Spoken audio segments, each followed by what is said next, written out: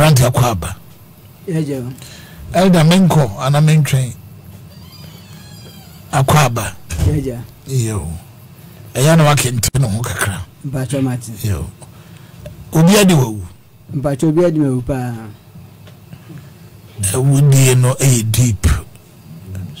Me bejemu di ama wo bebo nkro.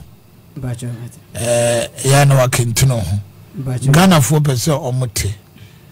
Na obi nso asua ade wo de obeka no mu. So what you say? Mpacho Martin. Me jemu di ama. Eya dan obi adi wo wusa. Mpacho de ka me da otwede abonyankopon ase. Se ohe me so ebedum pempen so yi. Nam awudi a me fam. Ne to so wienu me de na aseso be ma Pastor Martin. Me da wasipa ene Amos Obi adi ma Pastor K obi adi ma group na me da wasipa na Pastor Martin de em se emi bi me frɛ o ayi machi asɔre na me frɛ o se oba bi tata me kra ma o ma biscuit ma me twen ho firi ho ene me follow ba kasmedase o se me manisi dumadi no koso ekoye eboa pa ende we dwane afre no ho mpa che mo dwane firi no nte me ho ato me pa ene oba di obe mi ni o man kan jen se ona oye yi so mo secret ni so tell the any what me da mase that's yamko mpa che mi obi a mi ko school kakra na school ankasa na atworo no ha me entina me nyaa nanka ya wie school kram di meti abum na mpa yankopon ya adum a ye wie me na me so ene me dwane me kodom ayi carpentry adwuma timi ya kakra na ma no de yakofum e yekurum se adwuma ni wasa nti no afuom de ye be kodo na afu sa since ye kra ya dwunu se be kodo njo de yakofum wa sase me ne elder Pastor K ye interested o ya so fo kodo o ya be moduma kodo ya ba isesi ade se kuntu hwan a esa pelechi chana eko efri hodi efri be sa ko yenchi enti edisa na so me bu mi ketem abakru kesim na me o so no madam ba ko kire me Shumika adwuma ana me se ne meba abaye sa shumika adwuma nti me fa ma daka ne hye me bag mu ana pa akra tu hia me bag ne de eso na nso no sushi daka ne hye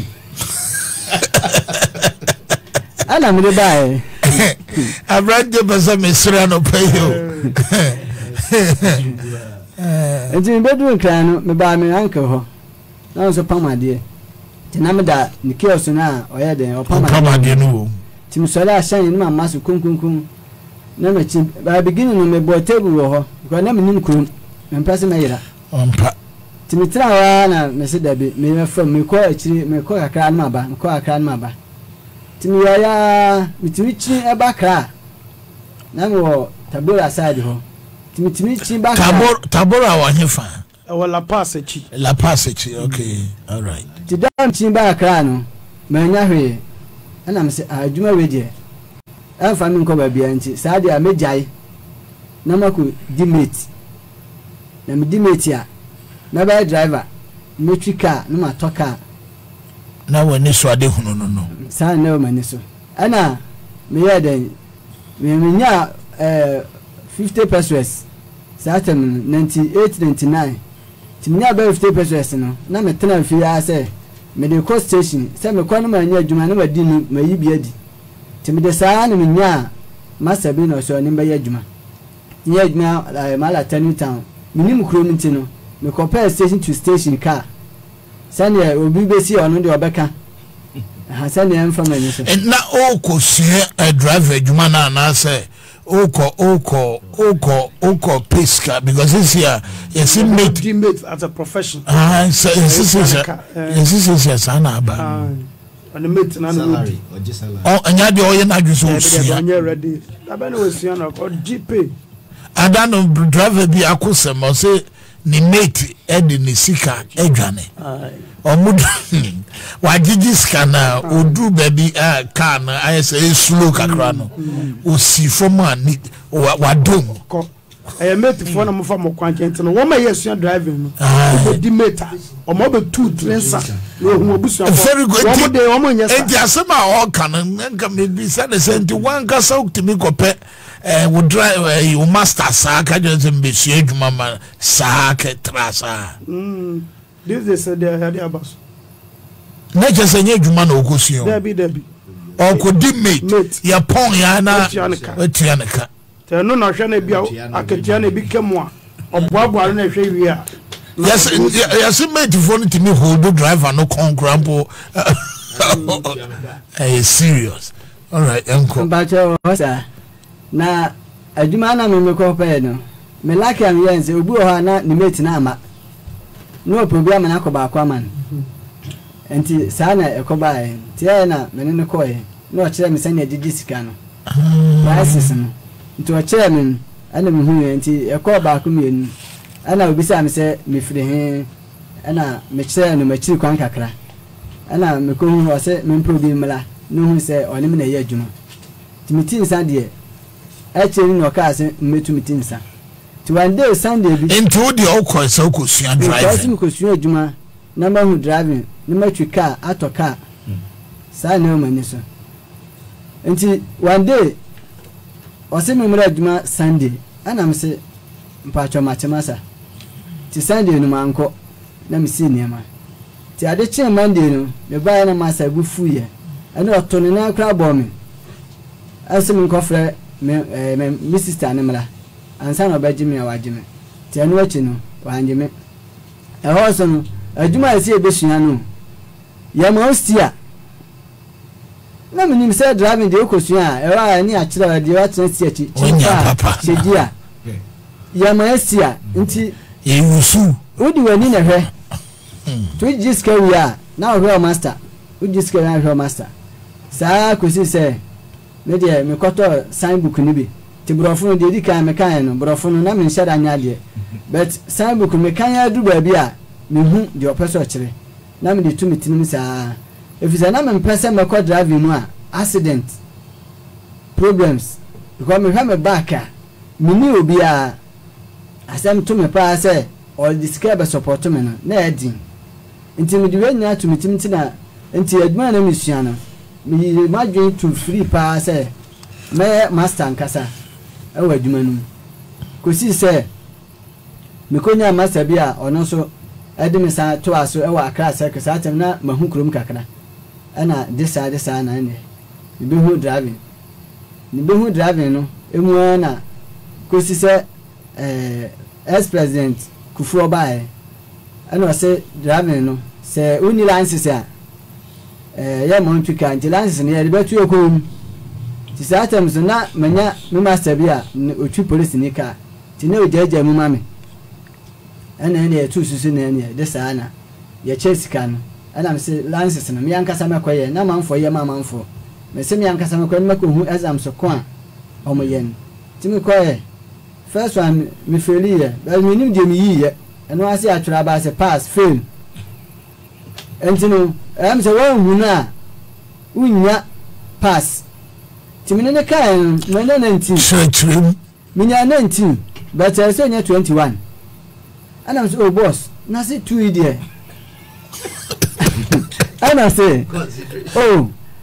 we dey unti nya ne hwe man nye yi nka o be tro no ana nka so ede nhumi ti no achi no ana ya ma me 3 months ese me hankofi ko suya de na me san ba nti me wo ha saata me so na me kwaje license no ma che nipa 5 driving kwa ma kwaje o license ba na me twi police ni ka nti no e obisa so o master ho sa na me de yadwuma ahwiye na ya me ye kosi se trotro mpacha kosi se me san ekoye se me kutwam na ma 3 months me kutwam ma koye ni na o master no a o ye police ni na o de the trotro ene ma no so no eye mranim ni me pacho police there so no na the law or the hwese ko be di mra omo kan wa yo lances me pacho eso show bi obeche no eso no anxiety driver there what an irony. Hey, okay, then you know the young pass my mind. No, to answer the alliance, me must stand there, no alliances. No, I'm a second driver. Who need lances? This hour could say, me, I'm a miniam alliances. And me by Yare, not me by Yam alliances, and let me treat my son a can. Timbayare is serious. I got that hospital. And no moon, me home by Tommy. And I said me go back. I said me inquire baby Drew. To me go back to village. See, I am my senior master and friend. Say, "Mamma, master, see, as I master the car." What I didn't know show me every power. But tell me that. And see, Mr. Hokakra. Now at a most time, as president, mess nobody present. Anna, me master said, "Memra." He said, "Dear, actually, Ajo." And I'm buying to buy and I'm being a taxi. Na me se me ko taxi me go me san ko trotuma me ma san ne bu befu me se ma me twi ne car no enti me twi taxi na ko si se na me krom no se me twitwa me jampa ko mani ma me no ba bi wo yi me no ba bi wo ba ko ne du me bi no na oba no empeso ne akwala ne betena enti oja akwala no eto me so ana me si o nka akwala nkro mfa ne mane maame ayu ono ne ntena kronum na on pe school no se o ntimi ne akwala ne ntena hosa ntino me mfa ne koma maame na mfa ne mlankran ko si se akwala ko di mi maame nchen okodi maame nchen na maame be yale ye ti maame yale serious na mse dabi sane o maame agya akwala no maame no na maame so yale sane me nko fa akwala no na me ko fa akwala no ba me nchen won kan ya sa che na me twi taxi ti na me uncle kiosk na me demu ekobo shine ni mate no no so agya ntimi me to kiosk no woni ho ti kiosk na me da na me ko fa me ba no e bae ko fa me ba no bae na me de ni be ko school na ma kwa adwuma se nke se ka adwuma e ka kwasa kwan mu a oba de agya kwala ne ho ayi ka ne ho no aba ha kwala no nti sadia me di miti bebom asimenya oba bia obetimi aden abehwa kwala no so amame no ne na mane hunu ensem the main story afa na yesi mankasa die oka ni nyina ye fa ne intro afa na oka esie ni ankasa yenko nti ababawa mikohunu me ya me ante ho anamsu oba be die no ne me ante ne ya dwo me hunu pa na me so oba we die me pe no ana me ante se na oba me pasage she Edmond awete I say pastor there is one taxi Edmond, you are a very bad boy. As a pastor, there is one taxi driver in Medina who also don't have license because the car belongs to one police officer. Edmond, I hear you. Okay, all right. Who about no? So, about radio, me pen. No, no, who about one day piano up and I'm so. Oni subaya nkamone ni nyadwuma ese me ba discipline pa mo hwe me my parents kakra discipline dey ntini oba ande me pen ti ya na me ye fast na oye adwuma obey oni me anti na ye adwuma oni wante pa cho na ye adwuma ben ya pa cho no me ba choba okay biko hu no kolebu enti hu oba na o se ante we die me pen no enti mi bisa mu no ana me ante se ono no ba bi oda ba ye adwuma no ye tu no na me so mu ne nkasa ma me ha oni se me ba no me ba pa nu me kwa adwuma me ade se me twa adwuma no so na ma ba fie me de na ko she school mu enti me obi oba so nu mama me a na enti mu ne nkasa ma me ma me so asemo why me so asemo ne ato aso mpa cho na ope oba ware no se omehwe oba mawo ana se ope oba na woni natena abobra mpacho denti anu no odofu bia oba wodo na opese woni ne tena bobra ana se ope obi a obaba be solve problem ama okeke mpacho enye ne sanso ne nyina ne se menye oba bia obetimi aso me banu obedo me ado akwala na mene ne betena na ndie sesia na me kasa no ahode se mekwa ne ho ade sika no ninya enti na me di ka de no share ho no obi a obedo wado ba for the meantime enso ya dia ware for ya for the meantime sa the scout be no wade sesia don club eni ho I see Atenka FM. Nanyatio. Just opobia. Ode no betera. Obe ye bibia te sa warefo. Na mom so obe ye ho ade pa ade. Bebre hosa. Yes. Me ba jomfa mo comment mra. From Rebecca in due time. All right, uncle. Minya obani phone. Ana me file. Me bisa se no ho phone no so obani dia. Ana ne me bo me number. Egu me dia so na exchange e ho ana me sa delete number no. Efi on phone so. Ntina ma to dwumade nya ma me antin so me ne nkasa ma me. To ati ase a na me so ma go ahead. Kusi se enti ase ya dwom ka me hawo nyina de e kire no ti na me so sa oti ase ma me aba bi obekọ bia no so do ko ni odowo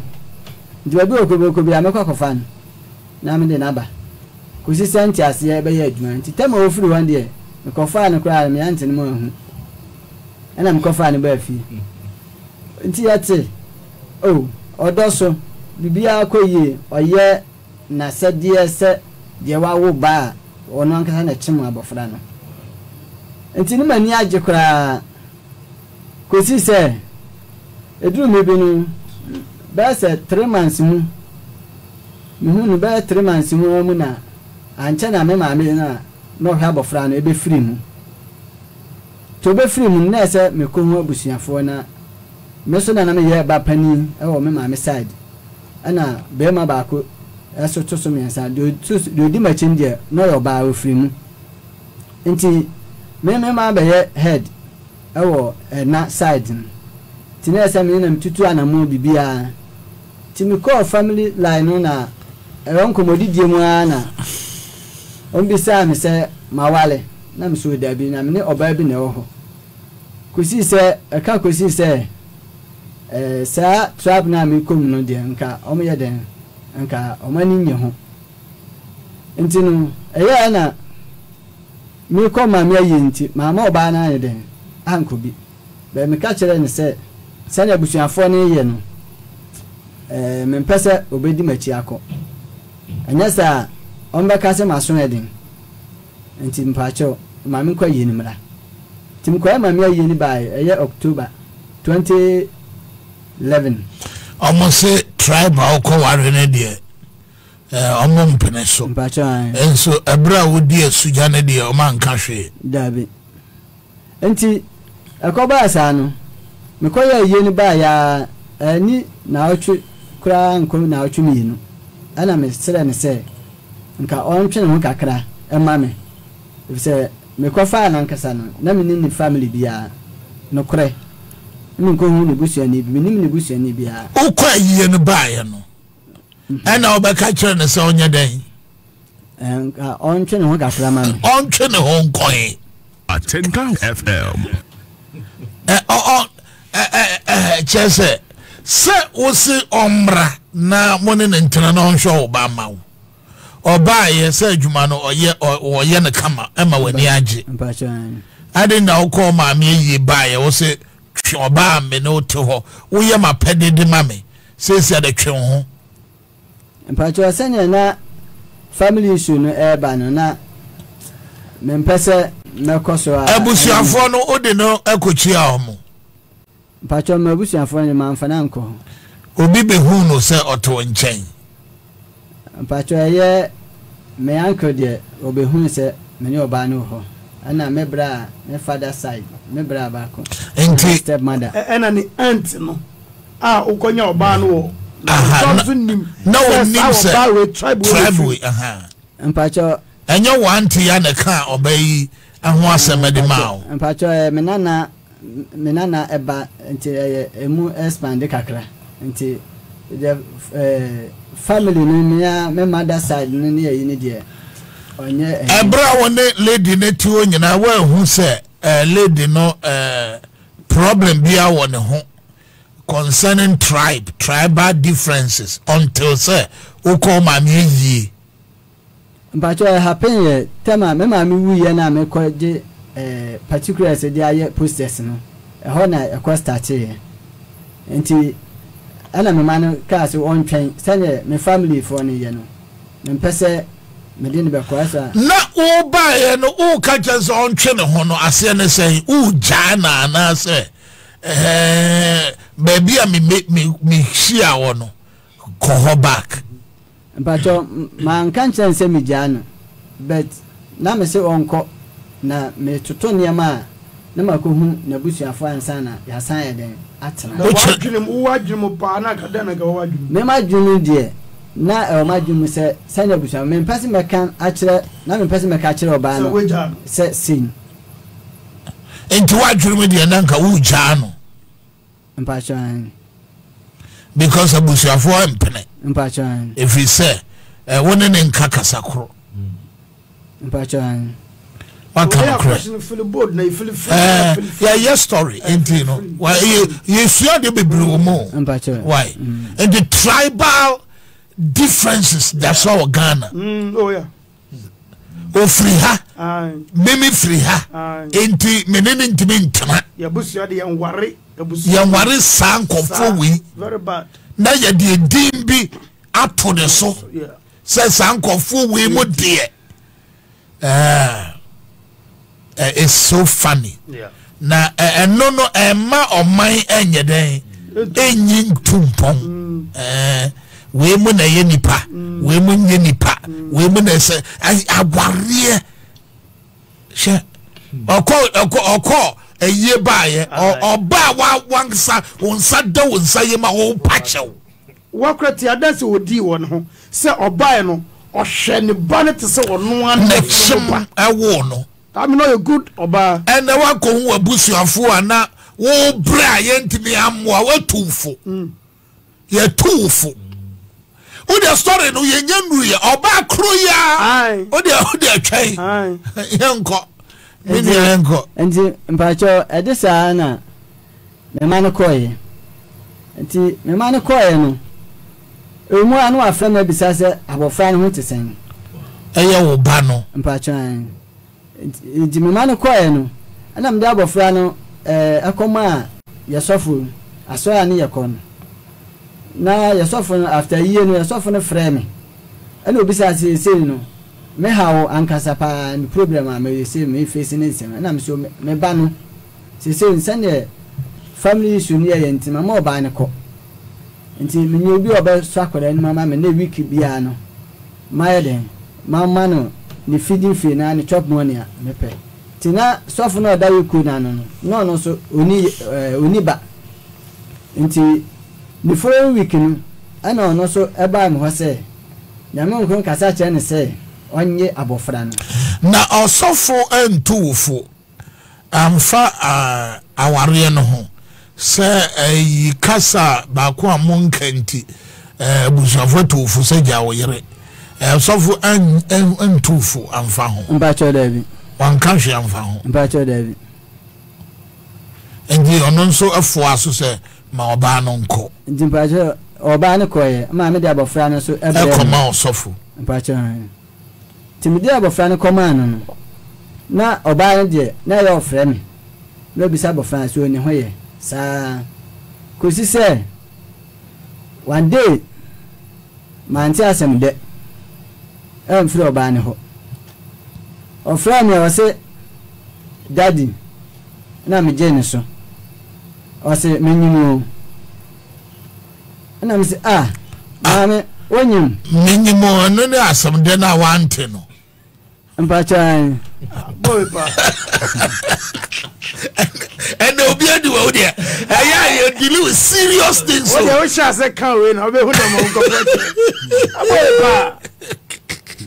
oba fru nchen ko se onyim won na nyego oba no so friend daddy o dad o edi no I say no good news mo no say one tear some de me dem nim so be gas oba no propose afrim one tear some de who di gum no opa okay ya go me ba jo mobile mo start mobile mo yi no message na flow making come out Obi said the guy is funny all right go man tear some de say ai okono na onyim enti o frame say wanyim no na ma dwunu bebre kosi say na se mami ni say de say okono na wanyim na we de ba ni say o say menyim na mekwae no mini obi ankoda ma nko hu be ma bia anso ya kaya tinje ba mu a phone so akosi say o dane phone ma na danfo ba so mo no so keka na ndi o keka na dwen kire me ana no o mo ka ti phone enti anu achi no ana no afo ka ba me ho ase wani me ba kan nyinsan no ho asem tano so achi ni je ba mu abat me de achi ni die ba mu san ma sam na ni na ho me chen san nyinsan no anya wo de a minim ho he ono so say wo de a ana ono so say ya me de a o ye de hu say anya wo de a me de me madwumu de me chen say okono no onyem no okono onyem na okono ansa na okono oni ne ye mpacho me ko ye ba en me ne ye ba ko unim se obejano obe pamono enso FM enso no kwan ko e ujano kwan o ga say e kwasa na me pese san bia be ko o te o ka so me san we fetama ujano kwan ma no ko ye na for fra wo se wonyim no it take how long what do we career me di money career ko ba boso mien sam ho sa ba bi e no catch us onyim no so onyim for how long pacha no dia wanka be no say onyim oni obi ankoda wanko hu be ma bia e na onso say o free me ha kono na onyim enso ye catch us say uja ne kwan enti obade ono na onim ni akoda na ye ne papa also kan ne kasa be na ma na ba no susu et me hwe ni panim se wo na me de be ma wo na o so bibia nkogije mpapa anya krede so adia enso wo so akohwem ya so emema 2 3 4 wo so akohwem otumisho ba ko enim se we na me de be ma no wo so akohwem e na we so no wa yi na so wo akwan bi so no bu no kwase a ya ubu ni kwasa se ma shoba ma no aduane am wadi ma boa woni me ada afa kwa yie ba ya o se me nko sade ekono ene dia woni mi jame kwan no me de bebrel ene kwan bi aso and the story okay yanko enti ekeka ya ana me se onka no kure oni obi aden akodi agro o se still ojina ho se oni obi anyade nkodi agro bia ana me se me pese me hwa obi ba wana ekasa me na me kasa ni se anya me de emfa nhye me enso wo de obi timi hwa wo de media no me ka che mpacho wo mpese obehwe obi ba enso wo dia wo ye no bonwa na wo de ba aware no mu dia o pesa oba no ehwe no sebeboa mpacho me to question ase no so dia difference kakra wo se o bara de ne brem se pastor K ma on tra on hwe na different but se ebia enyem na menyem ya na de akwara be hyem se me ba bi giri se ho no pese wo kire and on can ye because you no the on person be show bi ba enso a wodi unsu kutaba and all the ba ware and obi e de e hye no na je se wo bu obi kwase ya se oba no so awo ba bi dada ena me hu no se mpese me wa no ene de e bia ma ware be so de nyinsen enya me dia baba shame dia ene be ma bie no obeso na nyinsen enya wodi asai wampam na sanka ono so ade we a ekosi ade we ekosi ohu eye bibia nkoje papa nkan papa nye prede mene wote bi ebobra oba ya wapam me wenja me kwampo wapam me wobu me kwasea so what I say ndi oba no kofa ne ho adwe se nyinsa ne ye abrante dia anasa enya ne dia enya ho ne ye ka eye ka eye ateka wapam me dia so metu ahoka is that what you mean o de yan twa kwase ye na se yan pasa me dia fine but so betu am ho ka nya me dia yo na also pama wapam me nso e ana bra na me tu ahoka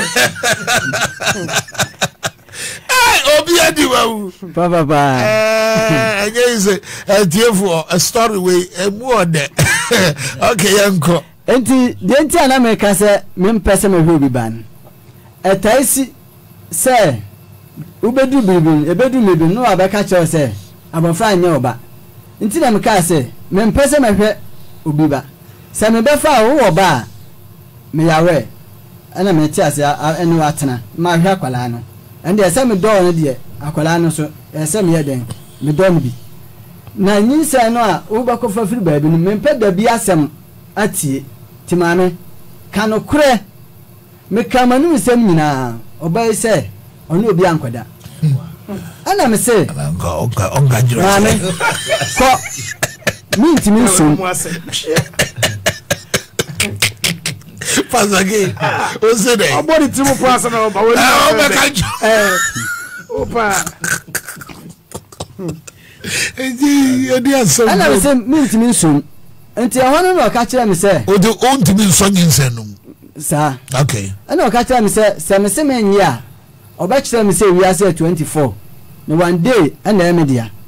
ana no ka kire me office ana me se enti ukwa school a kasane won shada nya ade wo so anko school na wutimi hu se o me ya de chan me la se me ko bi wo kai se bibisa ne se na opo obi keke na wabeso ne ba no mu anase na opo oyire oba odono so what was that question na bibisa na ho ehu hia enti na answer ne se na opo obi keke mpacho nya majensa basa ndie me bedon da be se ne ya ekoso no ne ya ekoso no e na kire se open no keke se o mehwe obama ho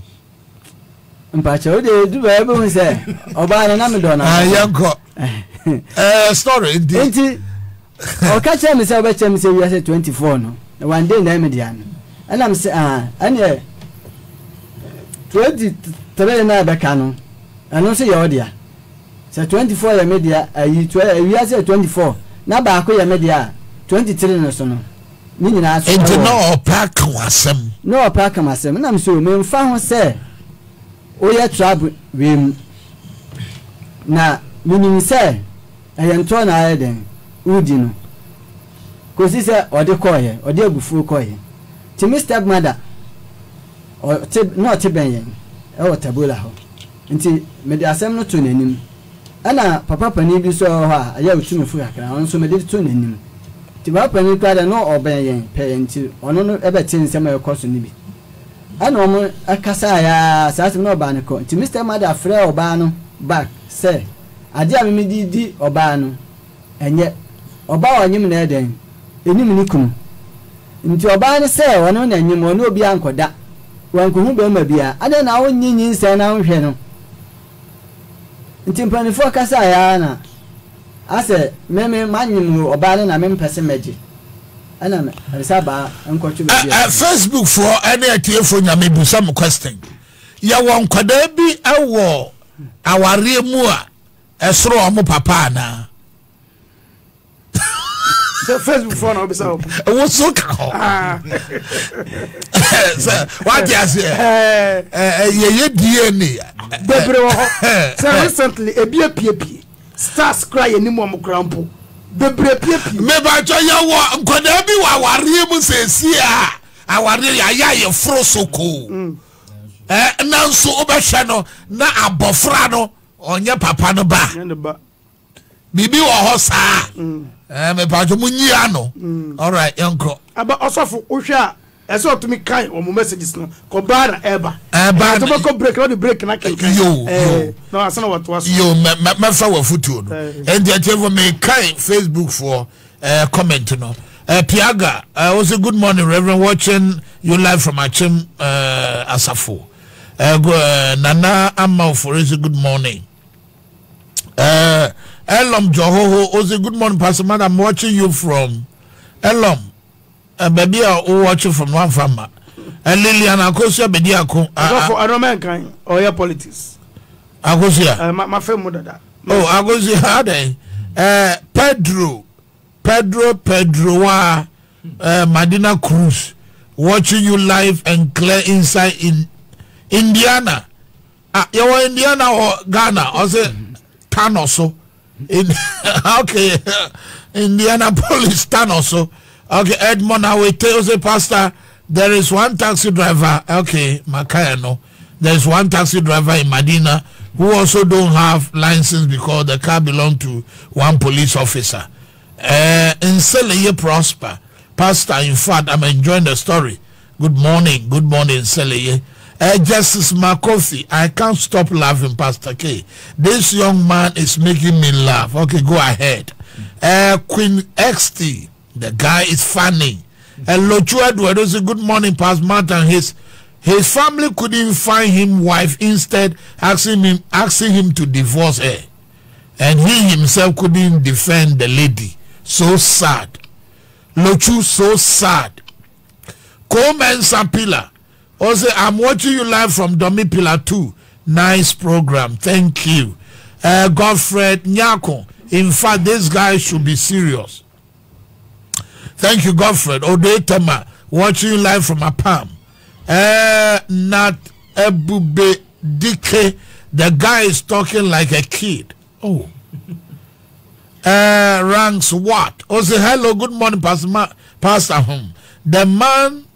really looks not to be serious. His pastor has no child and even want to adopt his first-born child. He should even be happy. Agbovi Kobi also,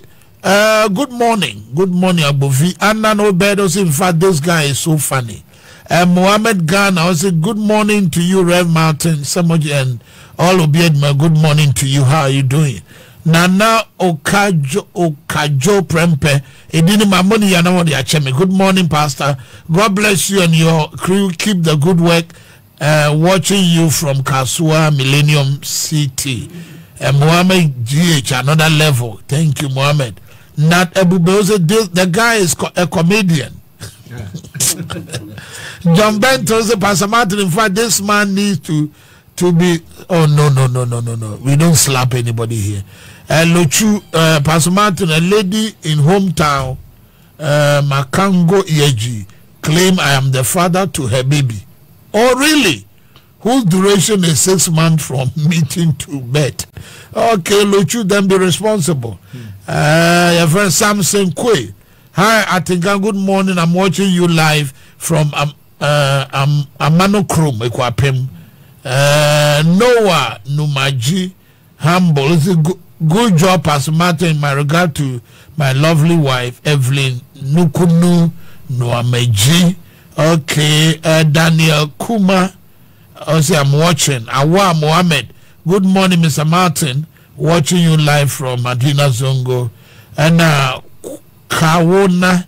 Mamodini Yamon Fanchame. Kawona Emanuela. I said, Dad, good morning. Indeed, you are doing a great work. God bless you. Thank you so much, Emanuela. God bless you. All right, keep the message flowing. I'll find time intermittently and be reading it for you. And let us do this together. Let's do it. All right, akwa babio. Yeah, Joe. All right, ndi yanko. Nti me de sene mpanifo kan se oba onyim nanim ni kunu. Nti me de meje ama okofa ne niema esa bae me betena. Nti enu ye tu fu echire no. Ena wa okofa no, ana ofre no. Oh, me ono ane bae. Se me ne kasa nti ono onye ono ane bae. Ofre no mane bae. Mpacho. Yeah, mpanifo ne wa. Nti obaye yete wase awalefo kusi se obawoye no nti nyinsen na o se nya odia no alas abajiatu mpacho nti no period na oto nchen ni nyina no na anyenye bia ugugu so mpacho watano onko na me adwuma no efise na uguso oh say adi na aba media okay nti asa me hweso yie all right tane me guso abon ho banya kosi se oba wo ye na busua no nim se oba no wa busua nim se oba no afafu me pacho we no na Mr. Madane dabi wa busua fo na omo se omo mpene se oba ware no omo te se anyenye bia oba no wafa yefu mpacho omo te se wasamba won chen bio mpacho okay timpacho owo ye no me kwato abofrandi wa asore ana yekono na abofran so me de neto me maame no ofiri mu no owo ba pacho wo bema okay timde neto me maame oba na ekuta wansa na obeware no odi akoma odi na akoma osofo abofrei na ope oyiri asempa maame san ba afie no osan kofa oba no ba betena ne nche mpacho we de mo fa nche me se me komachi wo kakra ho san ho ensem bi ho enti temo oba no be ka so anyim no anim no koto nsofo anim se oba na afre me se onyim ana nsofo se oboa enti ya kaya na miso ya ka wose onyim na anyim enti no ba na eso eden oba enti oba ya no na esa me kofa abofra no efi sofo ne nchen enti me de koto na anim no ono so ade se mitirim se oba na ebayifo enti no o ma me fa kwala no enkonkotra pasake uti de mitie pa enti na ma dwemu bebe se oba ebayifo sen asoli oba yi de bia week program ni na waden oba bi me so mitumi ka me ko dwuma me ba waso daddy akwankyere sei ye bi ana sei na me ye enti so abayifo adana mo mpa ye kra ma na mabaye enko obi abayifo de bia oba asoli bi asofo no akoda no tene nche no na akoda no ogoma ne ogoma ska chop money mpacho week bia ye shia wa asoli kwesi da na wa makoda no ne chop money mpacho osofo no sof mame omo maye sei mpacho no omo ngoba yenko osofo another secret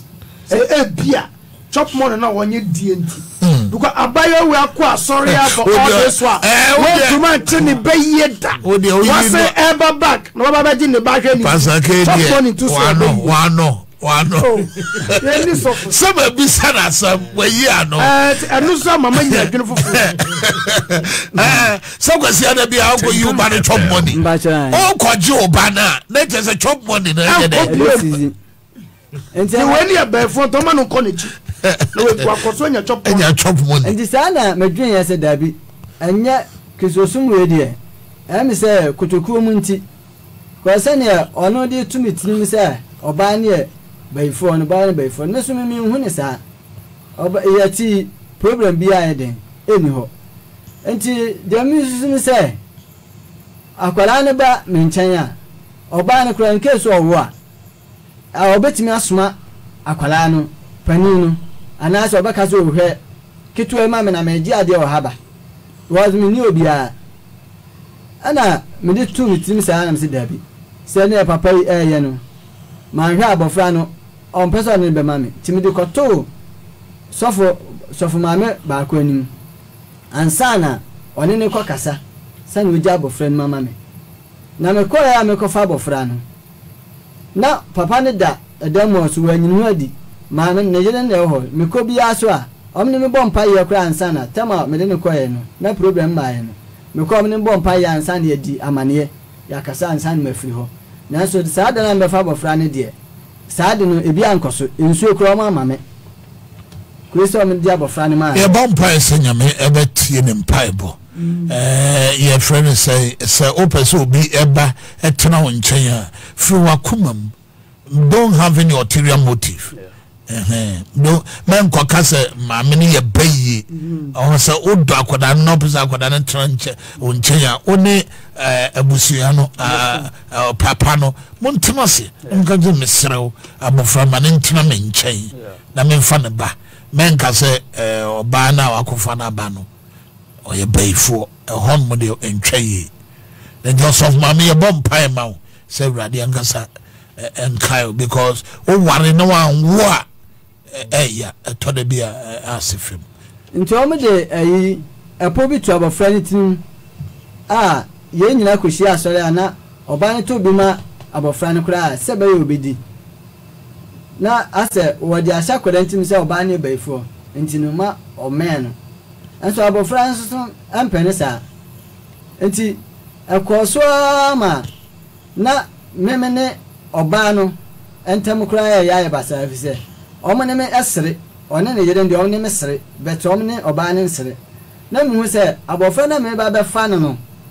akono eniema a week bi am tuto semina ne niema edeka ho ede mom eno na omo be sizinti ana omo pese me fa abofra timidi ko fa so fufuro so ana me saka me ba ana mde ne ba fi enti yate ho asumdie so boni bia ni ko si se papa pani na obetu me fo se oba wanyim ne nim ni kunu no ande opressure me se mi ko hu oba na busuafo enti ampa mitu anamo enti me ne no kra ne koye okogya me mi ko hu oba na busuafo. Okay, good. Ti ye ko kru no yakobo ye nkro akira busua ana busua se ya niamo ho efise yeso sansa afade a odi kire but ye no ye faade no akọ saa keke nti no adufude nti omo bo me ko adu eye nkwasi abuo esika omo kan ma ye tuae se ye nyinsa oba no ansana ye ba fie so minimum funso amaye nti no meditumu ye masade enu achi no papa no ko so apressure me ko ye ne ho ade ma oba na ko ye ko je list by me ye tuto niema na tuto niema nyina wieye ana se sade a ade ba ko na me mpese oba beginning no na me do na me mpese oba nyim ansa na makohu abusuafo na mpese me kohu abusuafo ansa na nyi se be ba kra aba na fofi antu ata anu adwara ba me ekoba na sa enti yakoye oba yi hu ade awie akora nya mfie miensa no ana mkoye oba ne hu ade oba busuansem ti ade ati krokasiem ye boye bra enti ewomua na nyinsensam ya bompa ye ya duro ya eba ni bia den aka ho yenya but me catch oba ni say mo on forget ya catch the way adwendwen a eba no ye obi asuma security ye nchen hayi eba no omo wale omo abetena adada kro mu so nya aba ndi ye oba ko ye ni bidia ene ye ni nyankopon betwe nti no forget o de bi manya ni age tiwa kosi se lockdown ri baba to yen nanse lockdown ko nti lockdown no ana me anke ba ko ba me ho ana hada me ne ko back to village ti me anke ne me ba na ne ho abasem sisi an me ne ko ye ti ko hye hwa ko ye family kura ko ye furu kakra ti fi lockdown no eba ye no because ata na me ka asai ye engine nti lockdown ne ba ye so me ba kra me betena fie enti saa dia lockdown dia na me fa nya afu ma saasi ya da ho aye beta uti aso kra na na yakoshefo enti me di ya afu ti ya ba nu amu o na hu koso se me ko mikro mu na se ono nka ho o ma me mfa ne ba no enko ti na ya madwin basa se eja wa wo ne ba no o ko mikro ba de ne kwa na o ka se ya na menti ase nti edisa na empaibo ena wonyim o banyim de bia test na se mami jai asofo se obanyim see is believing we fru yere a na me de na me hu sa wonyim na de wo kan de mami to adwim forget won ko si se mami be ka kire me se one ne sofo ko bom paye nyame nkonkra de na di a kire ne se secret bi wo yentem secret a eno na ene se nyinsen fofo anya den emma ana me se mami me mo sofo de he de ote abofra no me pa cho sa sofo we ye asore a ni modi osofo foforo asofo we asofo foforo asore ba ye tu free tabola kwatana ba bi foforo enti osofo foforo enti asore ani oba no ko ye na obedi hu adanse ma amen ana me so me ko obi enti sofo da ba ko wo mu no se nyame nkoko se onti asore